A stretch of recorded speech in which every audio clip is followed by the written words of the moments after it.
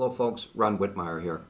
Today we want to talk about construction cranes and just some very basics about construction cranes. I'm particularly interested in cranes right now because we're representing a client who was injured when a load came loose from a crane on a construction site, dropping a 70-foot steel beam.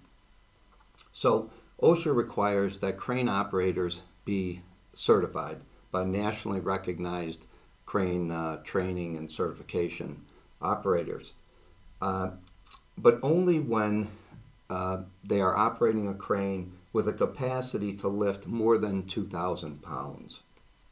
Let's talk about some of the common types of construction cranes in use. Mobile cranes. Those are the cranes you see where the entire crane is on a truck that's capable of going down the highway. So those are very versatile, can transport to and from construction sites by themselves. Another type of crane is a telescopic crane. That's where you'll see the hydraulics. The crane will extend the boom by the hydraulics in a telescoping fashion. Another type of crane that you see often in downtown high-rise construction is a tower crane. Tower cranes can go up to 1,000 feet, and when they go to any height, you'll see them attached to the building. But very useful type of a crane in high-rise construction. Another type of crane is a truck-mounted crane. Now that's the type of crane you'll see mounted to essentially a flatbed truck, used primarily to pick building materials off the truck and onto the job site.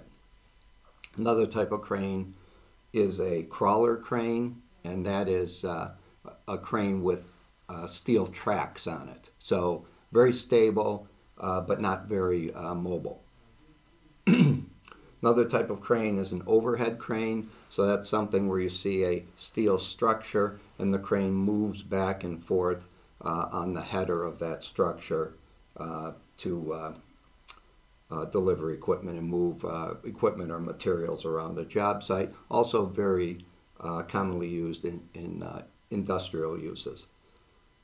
Now there's some lifting equipment that is excluded from the operator certification requirements under OSHA, and that is, these are just a few of the types of equipment that do not require an operator to be certified: backhoes, excavators, tow trucks, and forklift trucks.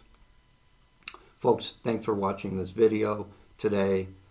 If I can answer any questions, please feel free to shoot me an email, and please stay safe and be well.